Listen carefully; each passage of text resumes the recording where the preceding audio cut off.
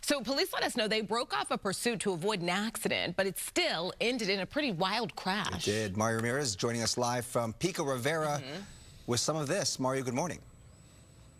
Yes, and major damage. We just watched police tow away that suspected stolen vehicle, and one suspect we can tell you in custody, another on the run after the suspect crashed here into a funeral service, funeral home here, and this all began with two suspects evading police in that alleged stolen vehicle. Let's go to the video, and you can see the scene here overnight. L.A. County Sheriff's deputies say a white Infiniti on Washington and Telegraph was spotted in Commerce near the 5 freeway, reported stolen yesterday.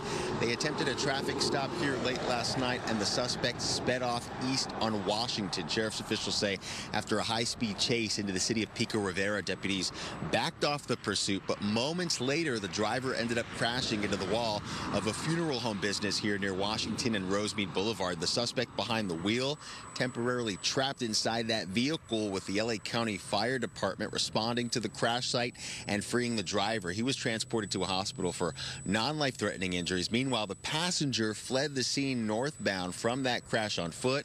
Sheriff's deputies set up a perimeter here in the neighborhood searching for that second suspect before the search was called off around 2:30 this morning. Coming back out here live, another look at the damage here to the funeral home.